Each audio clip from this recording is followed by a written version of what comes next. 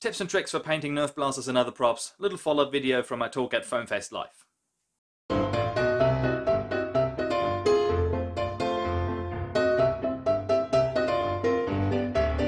Hello friends, how you doing? Rainbow here. And if you remember, I did a talk on, painting blasters and other props at FoamFestLive. The video to this is linked in the description. And I promised that I'd do some follow-up videos because I only had about, half an hour, 45 minutes time to talk about a topic that I could talk about for an entire day. So this is the first follow-up video to that.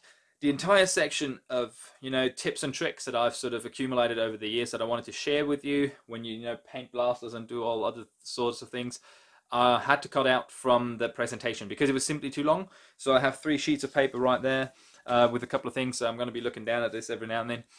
And I just want to talk to you about the things. So I put them together. So just general, they're not in any chronological order. They are just sort of, how a day came to my mind, basically. All right, let's start.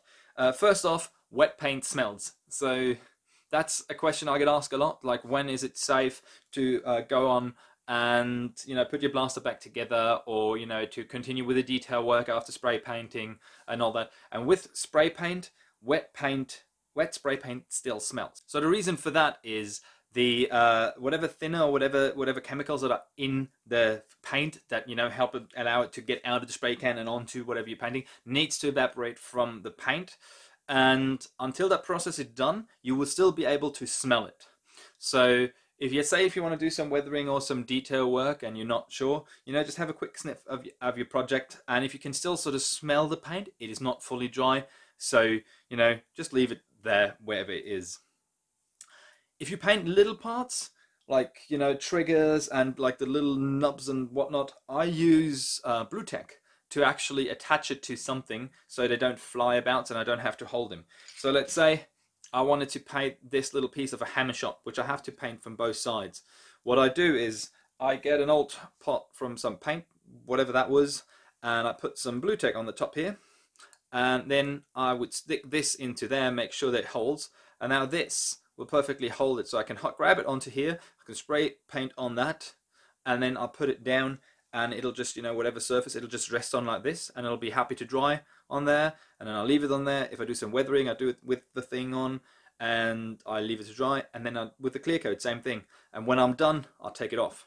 And so that's a little tip, like get some blue-tack on empty paint cans, or a piece of cardboard would do for all like the little attachment things that if you want to paint those.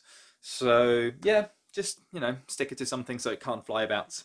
When I paint the first layer of my blaster, it doesn't matter if it's the primer or if it's the first layer of color on the dried primer or if it's the first layer of clear coat on the dried project, I always hold my shell parts. And for that, I'm gonna use this. I'm currently working on that. And what I mean is, if I'm doing the first layer and I want to make sure that all around these edges I have paint on, I'll just hold it like so and then turn it while I do it. And I'm going to make sure that I have a part where I can grab onto, like just here, and if I don't, I'm going to take it, grab it onto the very last, just paint till about here, then set it down so I can paint the rest. Reason for that is just to make sure that with the primer, the first layer of color and the first layer of clear coat, I'm actually hitting each and every corner. And then I have it on my piece of cardboard or whatever where it rests on, and then I have second layer while it's laying down and third layer, because I mostly paint wet on wet, so you don't want to touch wet paint. I said it in my video, if you paint with acrylics, which I do a lot, use a wet palette. And if you don't know what a wet palette is, go Google it. It's basically a device that keeps your acrylics wet for a longer time. If you don't want to spend money on a wet palette, you can just make one yourself. So this is my wet palette. And what this is like some piece of plastic that actually came with some Warhammer set, and it just has, like this bit right here, which sort of lowered down, and if I sit this on the table, it actually angles down that way, so the water won't run out this way, it will run down there. And all you need to do is, this is like a couple of layers of just what's it called, kitchen wipes, and just a layer of baking paper, and that's all it is. So it's just this underneath here which stores the water, right? And the baking paper is great because it lets the water through to the color, but it won't allow the color to go down into the wet paper underneath, which is great. So then what I do is I put my colors on here, and like here when you mix colors, and then you get hours to actually work on whatever it is. This is not as good as one as where you have a lid where you can close and actually keep your paint wet for days. It will start to dry eventually, but for me, when I'm sitting down to paint, this, you know, absolutely happily does the trick. If you have a container, like a little Tupperware container in a box that you want to use it at, where you have a lid, fantastic. But this is essentially how you build one. So I talked about drying times and curing times a lot in a talk. If you're not sure what the difference is, drying means the paint is dry so you can touch it and you're not going to leave a mark. Curing means the paint is cured all the way and you're safe to work with it. Just be aware that curing times really depend on the layers of paint that you put on a blaster. And I said this in a talk, but I can't stress this enough. If you do the entire thing where you have, you know, primer is done and is dry, but then you put automotive silver on it and then wet on wet base color and another layer of color, leave this enough time to dry because it will take longer. Same with clear coats. And yeah, just so you're aware of curing times. This, like, I've messed up many paint jobs because I thought it was ready, but it wasn't. Just go back to the first thing, is like wet paint smells. So if you can still smell the fume evaporating from the paints, it's not dry. I use a lot of rub and buff or gilding wax. So this is gilding wax, in this case silver, and I get this from mycostumes.de if you're in Europe. And this is phenomenal. This stuff lasts forever. It's essentially, well, it's similar to rub and buff. It's not the exact same. It comes in a pot like this, and you can see I've probably painted 5 projects with this, and I'm still just sort of scratching the surface of what there is. This is going to last forever. They seem expensive because they're like 10-15 bucks, but they're going to last forever. The thing about this stuff is it wants a rough surface to, you know, to stick to. And it takes a little practice, because when you start doing this for the first time, you actually tend to just sort of get too much on either the cloth or your finger or your sponge or whatever you use to apply, and just rub it on there and you just smear it all over it. So the key to this is practice with some old parts that you don't necessarily need, and also take your time to build up. So if I take this piece again that I've been working on, this up here is done with the gilding silver, the gilding wax, as well as all of this, as well as all of these. Okay, so there's no dry brushing in there. The big stuff here is applied with a sponge, and all the other stuff around here is just with my finger, and I literally just sort of touch it a little bit, have just a little bit on there, and then just go slide over the edge here to, you know, make that look. And where the heavy part is, you know, just did a bit more and then a bit less on here, and you can get great effects with this stuff, but you gotta try and learn how to work with it, because otherwise you'll end up with just a big spot of metal wax all over the shop. So, you know, take your time, get some weird piece that you don't really care about, you know, spray paint it black, and then just see what you can do. If you want a more cartoonish style of paint job, what you can do is, before you start the weathering, wherever there is an edge on your blaster, like, you know, let's say something like this, right there, just draw a black line on this side, just to sort of, you know, put a higher contrast on the edges. Because with a lot of cartoon style paintings and drawings and whatever, the edges and the contrast at the edge is really, really harsh. So what a lot of my cosplay friends do is, if you know, if they want to just highlight that edge even more, even if it's just that much of an edge, just one side to the one that's lower, just paint that black for, like, you know, 1 millimeter or 2 millimeter, depending on how big the project is. So if you do like a big armor piece, you might even do that much of a black line. If you're talking about a little blaster, it's only going to be 1 millimeter or 2, but it's the little thing. And you do that before the weathering, and then you weather over that, and you treat that as it were just a shadow you normally weather it, but just, you know, draw little black lines around the edges to increase that contrast even more. One thing I honestly don't do as often as I probably should, you should try out new paints and new paint combinations on old shell pieces that you don't necessarily use. And be aware that these should be the same kind of shells and plastics that you're using in that project. So for instance, if you're going to paint a Zero Action blaster, don't try out the paint on a piece of Nerf plastic, because these plastics are not the same. And it'll make sense when you think, okay, Nerf and Zuru, but even with Nerf blasters, paint will react differently to the blue plastic and the red plastic and the yellow plastic and the white plastic of Nerf blasters. And so now, what if you want to do, if you want to paint a modulus and you only have one, try it on the inside of the blaster first. That's, the easiest thing to do. I honestly don't do that much, which results in me having to fix a bunch of my paint jobs while I'm doing it. And a lot of times projects end up looking differently because of that. Because I had some other idea in mind and then, something else wanted to happen. So yeah, just if you can, if you're a modder and you have a bunch of old cut-offs and don't throw them away. Keep them in the box, and whenever you have new paints and new combinations, try it out on those, and it'll make your life a lot easier. I don't know, I think it was Bob Ross or someone who said, in painting there are no mistakes, and you're just gonna have to work with what you're doing and what the paint's doing. And I don't know if that's true for all the projects that I've done, but many of my Nerf projects resulted from me just dealing with the mistake and the mishap that sort of occurred during the paint job.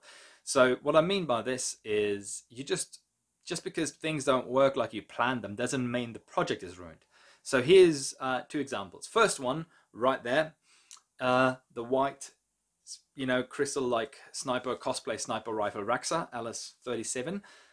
I wanted this to be a full-on white blaster, and then sort of hand paint crystals on it to make it look like it's actually an icicle. That was the idea. So I tried to get this white, and if the Zuru blaster underneath actually is red, so it kind of looks like that. And yeah, so I was like, okay, it's just going to be easy. It's going to prime this automotive silver, going to put some white on it, and then go. And no, it wasn't the case. I couldn't get the white to be white, because for some reason the white just sort of happened to grab bits and bobs of the red of the plastic and pull them up through the primer and the automotive silver, and made it so it was slightly yellow, slightly orange, and especially in the recesses where the paint took longer to dry, like in all the nooks and crannies and everything, it just appeared to be red, or not red, but orange or yellow. So it was no clean white. I've painted on this blaster, I've probably painted 6 layers of white, and I couldn't get it to be crystal white. And obviously I didn't do the whole trying out beforehand. But then what do I do from there? And I went like, okay, I need to do something else. So then I went, I can't get it white, so I'm just going to take this ice blue, the light blue here, and I'm going to make it completely ice blue, and then I draw the crystals on in white. And then it's not going to look like the one I want it, but it's going to be something. That was the idea. So I flipped all the pieces upside down, so I would see the inside of them, to make sure that I cover all the corners of the piece. So if that would be the shell, just resting them on here and then spray painting it from here, just to get all the corners, so all the edges and everything would be blue. And then I wanted to flip them over and put spray paint the entire blaster blue. But then when I flipped them over, I saw like, ooh, that kind of looks cool, because like the blue, what happened is when you spray paint from here onto that edge, the blues were kind of mist around this just a little bit, not like all the way, and also randomly, but it'll just kind of sort of cloud around this and cover a little bit of this blue as well. And that is what happened. And I'm like, wow, that was a paint effect that I didn't even know existed. And as you can see, I was so happy with this, so I just left it. In all honesty, I went with all the other parts. It's like, just the corners, just the corners and just the edges and all that. Just the surroundings, flip them over and like, done. I'm not going to do anything else with it. And that's how this paint job came to be. And essentially, it was the mistake of not trying out the paint beforehand, and it was then the mishap of the white not being actual white that led to me using the blue. And then it was the color sort of creeping around the edges and corners, which I didn't account for, creating this paint job. And in the end, I was really happy with it. So that's one example. The other one is the Zombieslayer hammer shot and the Slingfire right here. But let's talk about just one of those, but basically these two. The original plan was to have silver and the green metallic as shiny as possible. So when you look at this, before I started weathering, like there, it was really shiny, and I wanted to keep it this way.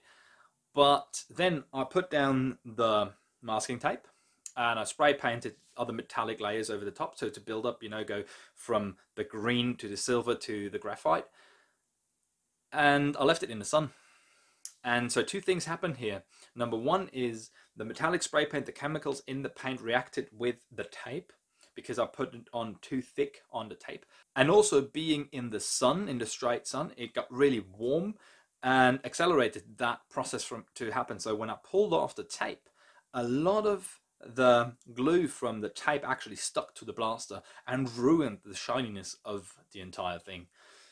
So I was really bummed about this, and to a point where I was like, I'm just going to repaint the entire thing. But then I went, okay, no, just give it, you know, put on some rust. I never intended for this to be rusty at all. I never intended to this to be weathered like that. But then I painted on some rust on the spots where there was a lot of glue, and I just painted on the rust, and I used the structure of the glue to make it look like the rust actually has three-dimensional structure.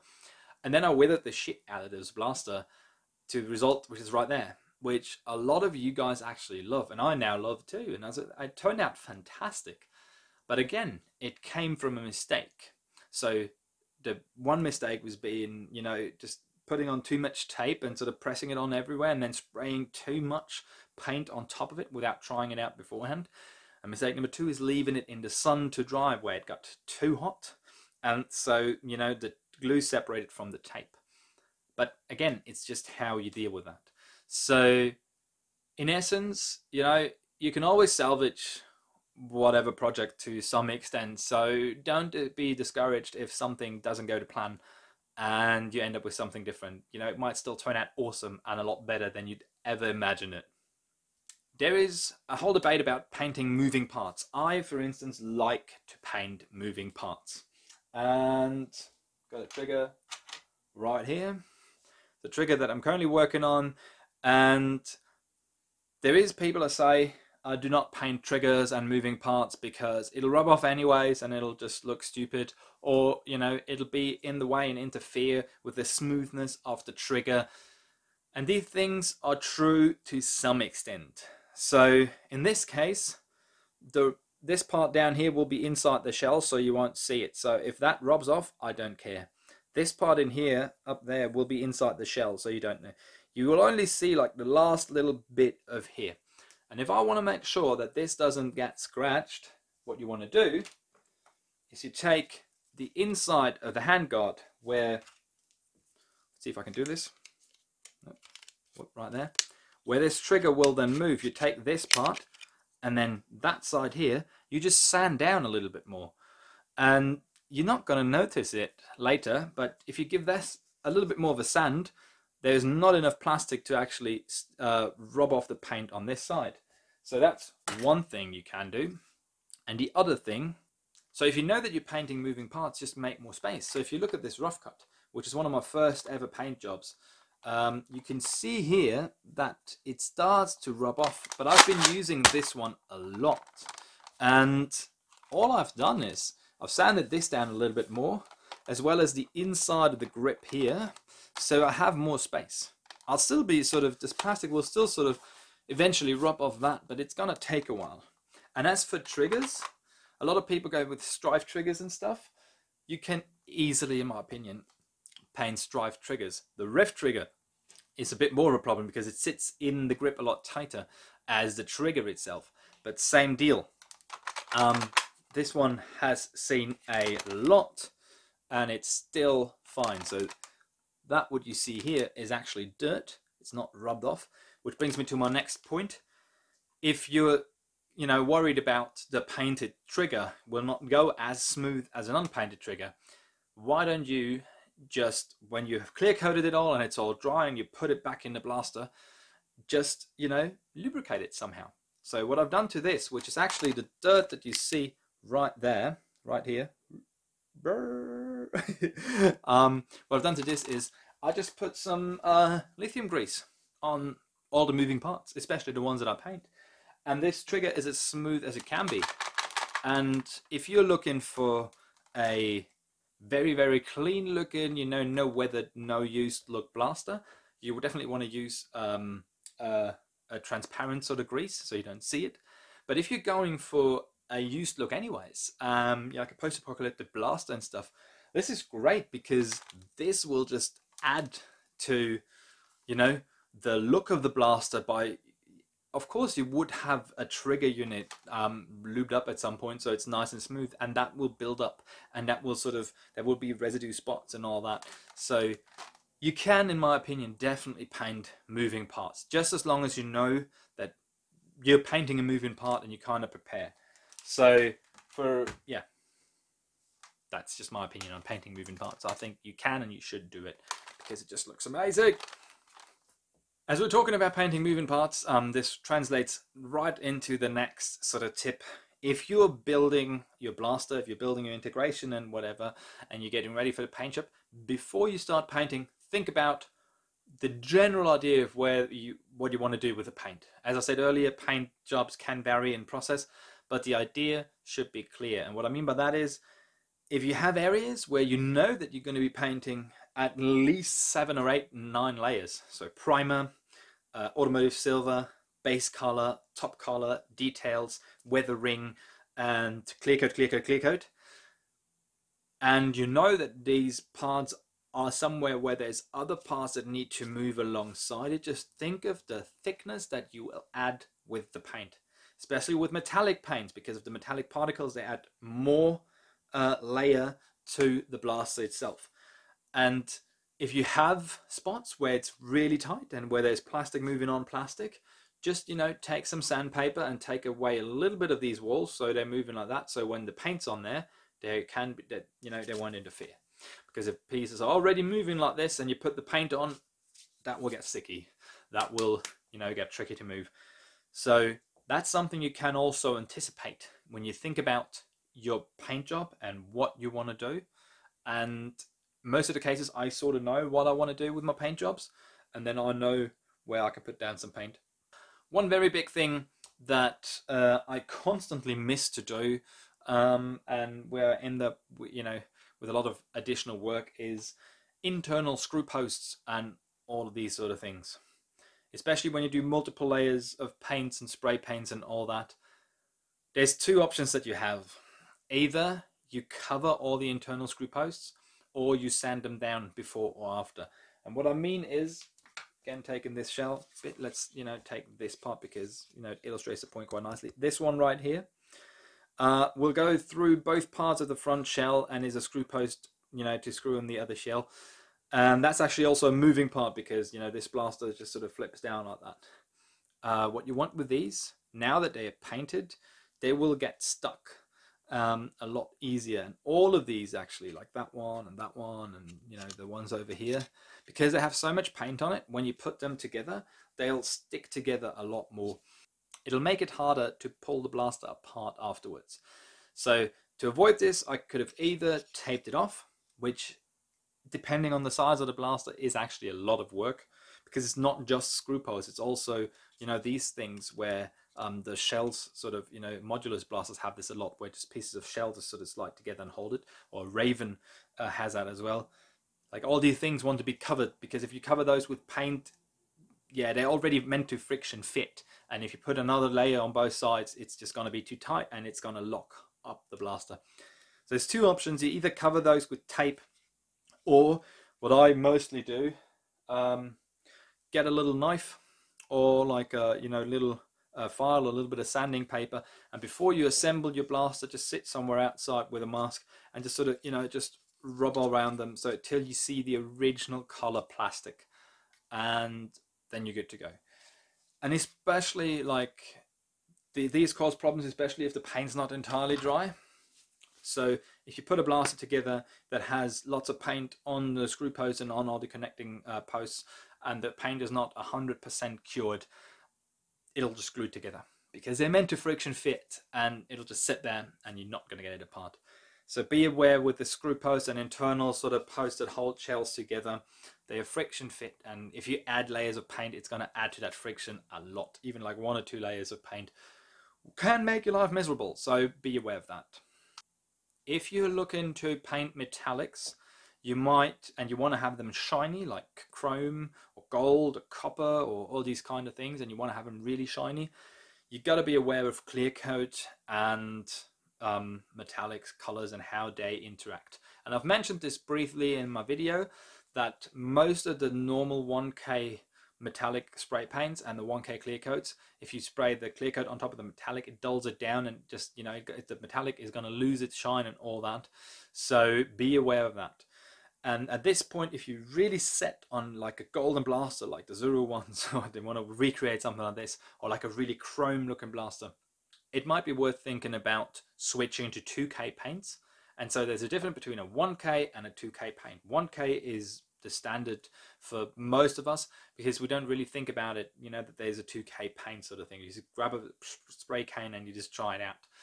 And that's all good and all fine. But for metallics, the 2K is probably better because the 2K, when applied correctly, doesn't need a clear coat on top of it.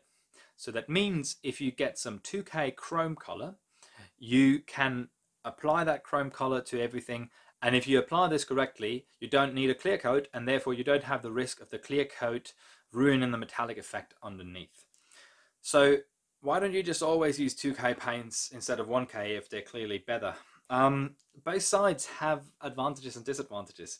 So the big advantage of a 1K paint, it has a faster curing time on wherever it is, and it can be stored after you've opened it. The problem with the 2K paint is because normally, like sometimes, you know, you have a can and it'll have a release on the bottom that will release the activator into the can, and then you have about, let's say, I don't know, 8 to 12 hours max to work with it, and then it'll just be, you can't use it anymore. Yeah, because the paint, the two chemicals react with each other and you can't use it. So if you only have that little to apply your chrome to, and you know, using a 2K can, I don't know, probably going to use 10%, and you have to throw away 90% because if you're not going to paint anything else. So you can't store 2K paints, spray paints really, which is why I mostly use 1K paints because, yeah, of that. The other thing is the 2K paint, because it has the two components that, you know, work together, is a lot more durable. So if you know the blaster, you probably can use it for a LARP or something, or it's gonna, you know, have a rough life and it's gonna be thrown around. 2K paint is probably the way to go because it's a lot more durable.